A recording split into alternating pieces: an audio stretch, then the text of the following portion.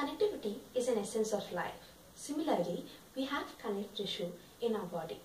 The main function of connective tissue is binding, supporting and packing together different organs of our body. Blood is a type of connective tissue which is fluid in nature.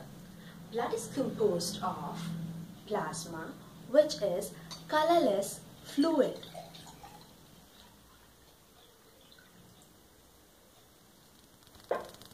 RBCs, which are red blood cells, and impart red color to the blood as it contains hemoglobin pigment. WBCs, which are white blood cells and fight against harmful germs in our body.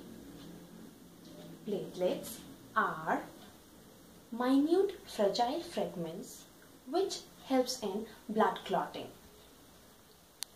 All these components together form blood and flow throughout our body through blood vessels, arteries and veins.